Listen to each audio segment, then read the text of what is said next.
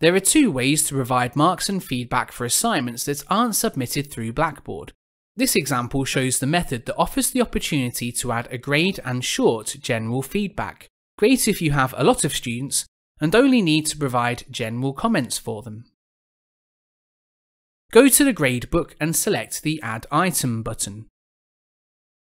If you already have assignments set up, you can find the Add Item button by hovering above or below any of the assignments in the list, and this turns the line purple. It also makes the circle and plus icon appear.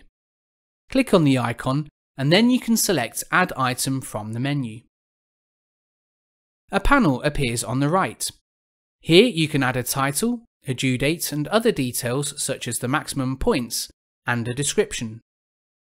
When you're finished, click Save. What you've created will now appear in the gradebook in the list of assignments.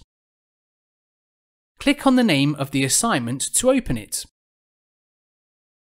A list of your students will appear in a grid, with columns for you to add feedback and grades for each student. Select Add Feedback next to the student and type your feedback into the field that appears, clicking Save when complete.